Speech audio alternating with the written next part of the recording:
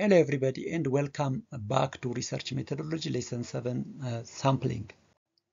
In this lesson we will cover the 3 points: sampling, merits of sampling and demerits of sampling. To start from the definitions of sampling, that is, a sample is just a relatively small subset of the population, a small subset of manageable populations. So a population is a total set of all the elements that share the common sets of the characteristics. So a sample that is drawn from a population has a common characteristics of the population. So based on the sample, we can just conclude, based on the finding of the sample, we can conclude or we can generalize about the populations. Coming to sampling, by the way, refers to the process of selecting suitable subsets of individuals, objects, or events from a larger population just to determine the characteristics of the population. Actually, taking a sample from the entire population or conducting census is very challenging. In the case if the population is very large, so conducting census is challenging, or it might be impossible. So in that case, we have to take just a sample. We have to take a sample which is a representative of the population. But conducting census is possible if and only if the population size is smaller. If the population size is smaller, so taking a data from the entire population is possible. But if it is big and if it is not manageable, taking a sample is very essential. Coming to the sampling design, is, by the way, it is a definite plan to collect data, or it is a plan, or it is just a strategy used to select individuals or units from the population. So before collecting a data, before just taking a sample from the entire population, we have to prepare a well-designed sample, a well-designed sampling. Otherwise, the sample that is drawn from the population might not be a representative of the population. So well-designed sample may help the researcher to conclude or to generalize about the population. Just from the finding of the sample, we can generalize about the population if and only if the sampling design is proper. So let's proceed to why we need sampling. There are a lot of importances. Taking a sample only from the population has the following advantages. That is, the first one is cost effective because of the smaller size. Because of the smaller size of the sample than the population, it takes less amount of costs to collect the data, analyzing and further processing. And the same is true for time efficient.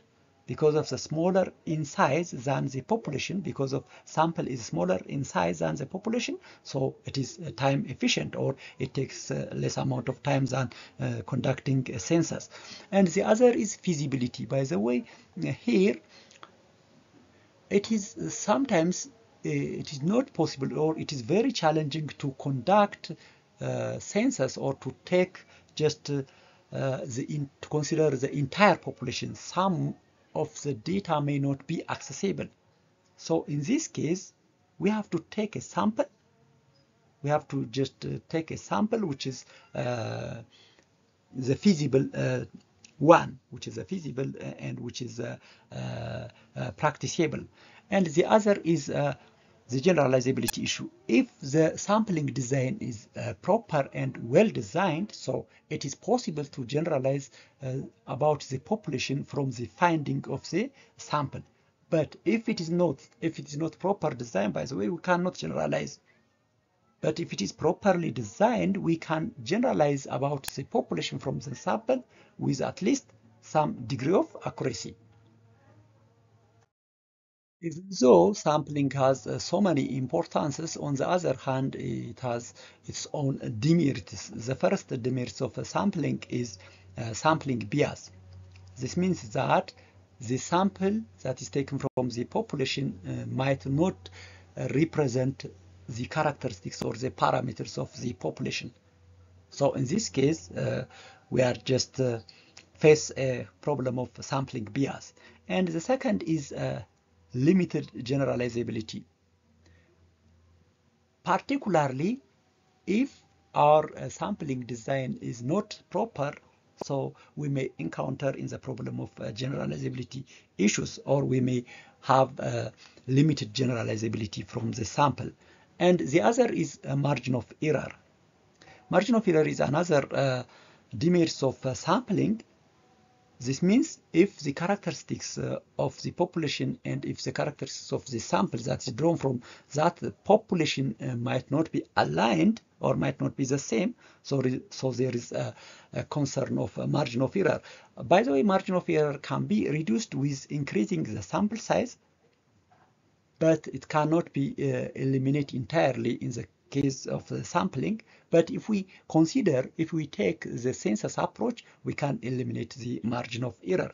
And another concern or another demerits of sampling is resource constraints. By the way, here we already said the opposite in sampling, that is sampling helps us to use our resource efficiently, but if the sample size is large, it requires some amounts of our resources. It requires for formulating the sample frame, collecting the data, and analyzing the data. Even it requires expertise level to assure that it's representativeness of the population.